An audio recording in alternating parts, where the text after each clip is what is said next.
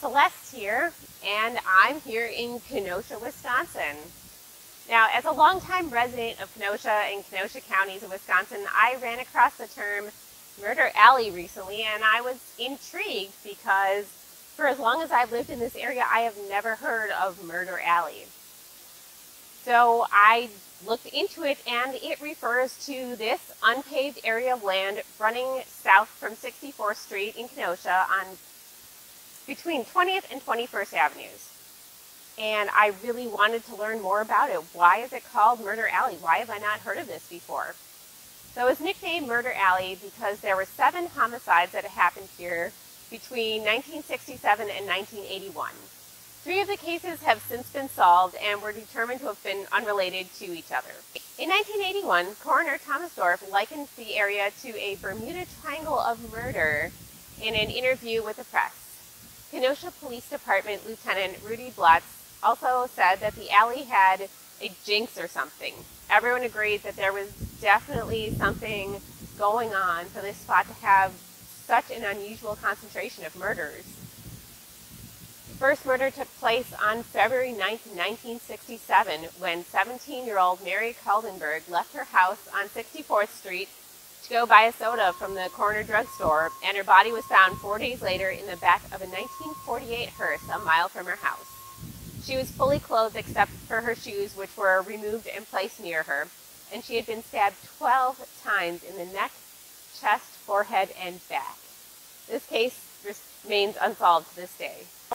On January 30th, 1978, Gerald Burnett, a 52-year-old Kenosha resident, was found in a snowbank near his home at the mouth of the alley. He had been beaten to death with a tire iron, and police consider it a robbery.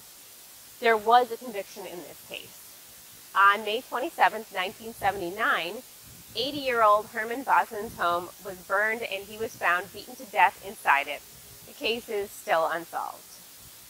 And police are thinking that whoever perpetrated this tried to burn down the house to get rid of the evidence of murder, but clearly it didn't work.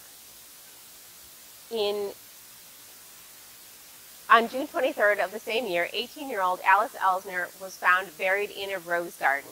There was also an arrest and conviction in this case. Finally, ending the deadly streak, on January 26, 1981, police were called to the site of a triple homicide where Alice Eaton, John Amon, and Raphael Petrucci, I'm butchering it, I'm sure, were found dead in Alice Eaton's home, which bordered the alley. Eventually, Alice's grandson, Robert McRoberts, was charged with the murder and convicted. The ones that have been solved appear to be completely unrelated to each other, so what is it about this alley that had so many murders over a relatively short span of time? Well, in trying to research the case, and there really isn't much about this out there, I could barely find anything, so I did find one blog post that had an interesting supposition. In a poorly written post rife with misspellings, the blog postulated that the murderer was in fact Quentin Tarantino. Yes, famed film director Quentin Tarantino. The author of this post believed that Tarantino is a sick, sadistic individual whose fantasies of murder finally came to life. Yeah, and apparently all of them were Tarantino. Okay. This guy also referred to one of the victims as a geriatric jackass and doesn't give a single shred of evidence or a plausible connection between Tarantino and the Kenosha murders, but there you go. So what do you think?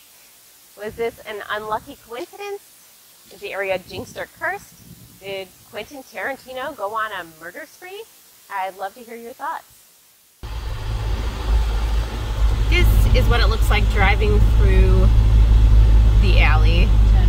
So you can see there's houses on both sides, and it's kind of a long stretch, but I don't know the exact locations of where anything specifically happened, and it was a long time ago. I'm sure everything's changed. But this is Murder Alley in Kenosha.